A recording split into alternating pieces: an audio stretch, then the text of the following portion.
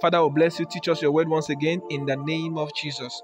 Today, the Lord will teach us on a topic that says sex drive. Sex drive. We're going to take our text from Genesis chapter 29, verse 21 to 23. In Genesis chapter 29, verse 21, after the 7 years was completed, Jacob went to Laban and said, "Give me my wife."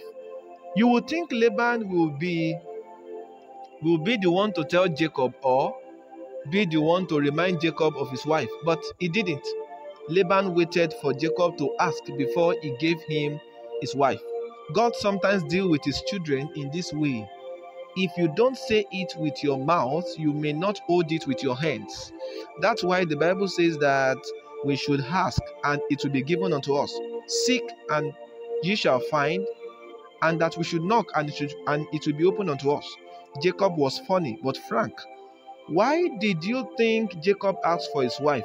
Immediately his years of service was completed. Why did you think he asked for his wife immediately his years of service was completed? I know in those 7 years, most of his nights will be spent dreaming about Rachel. But there is something to note here. In Genesis chapter 29, verse 21, Jacob said to Laban, "Give me my wife, my days are fulfilled, that I may go in unto her." What? Go in unto her? What of wedding and the proper introduction? All that didn't concern him. He couldn't wait any longer, so he wanted to satisfy his sexual urge. You know that's why many of us want to marry, because we actually want to satisfy our sexual urge, so we can't wait any longer. We just marry any sister and we end up in trouble. May our case not be like that. May your case not be like that in the name of Jesus. I once heard Dr. Lukoya of Mountain of Fire Ministry saying something. He said, I think I heard him saying that in one of his messages. He talked about how he met a female abroad who came to him and said, "Sir, I'm a virgin. Please pray for me to get married. I need sex." You see, marriage is more than sex, though there is sex in marriage. Ask those who are married for more than 30 years. Then they will tell you that what is keeping them together to that point is beyond sex. Sex is a part of marriage, not all of it. So, Brother Jacob demanded his wife urgently because he needed sex badly. The first thing every youth that will make a mark with God must deal with is their sex appetite. Because until that is dealt with, no opposite sex will be safe with you. Brothers rape sisters, and likewise, the sisters also rape the brothers. It's not a new thing. Many brothers marry with their bed defied because the sister demanded for sex before marriage, and some sisters also defy themselves and break their promises with God because the brother demanded for sex. Since they will still end up marrying each other, they felt there is nothing wrong in it. Anyone who cannot control his sexual urge will be helpless under the influence of sex.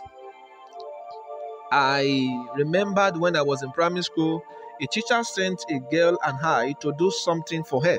So I went, and both of us were alone in that place, and suddenly she began to make sex move. Immediately I noticed this. I quickly disappeared from that environment, only to appear in my class. I have several experiences like that, but the Lord delivered me. You can have a sex drive, but please control it. It is not a sin to feel like having sex. After all, that is what we call a sex drive, and every complete human being have that. But how we manage that matters a lot. So in Genesis chapter 29 verse 22, Laban called the people together and he made a feast. That is what we call wedding today. People came together to eat. Please note that Jacob had already paid a bride price. How do I know this? In those days,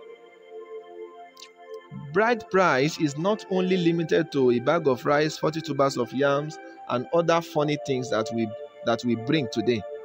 That 7 years of work Jacob did for Laban was the bride price Jacob paid to have Rachel. It was service, and that is the best bride price anyone can ever give. Things will finish, but the impact of service will live on.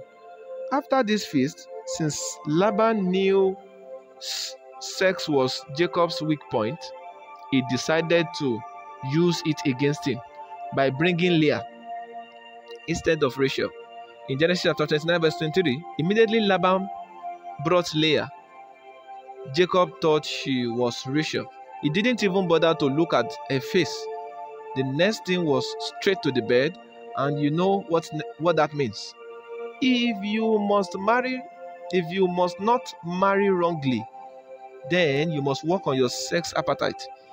It was later that he knew he had been deceived by Laban. You are likely to fall into several deceptions if you can't work on your sex drive.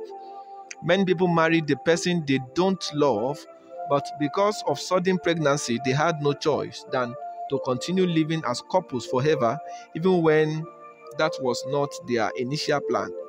Work on your sexual drive or sex appetite now, or it will deal with you later in the future.